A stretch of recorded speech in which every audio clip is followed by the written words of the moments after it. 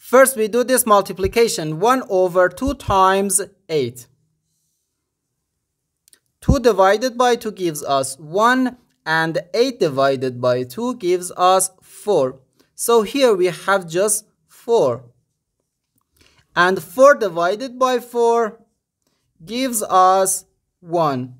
But this answer is not correct, because according to the order of operations, multiplication and division have equal priority, and we have to work from left to right.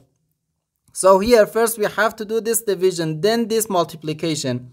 If we do this multiplication before this division, it is wrong.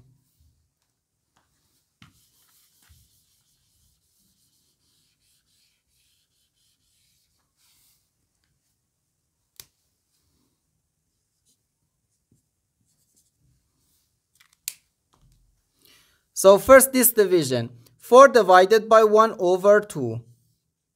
According to the KCF rule, K stands for keep, C stands for change, and F stands for flip. We can write keep the first fraction, change division to multiplication, and flip the second fraction. Then times 8.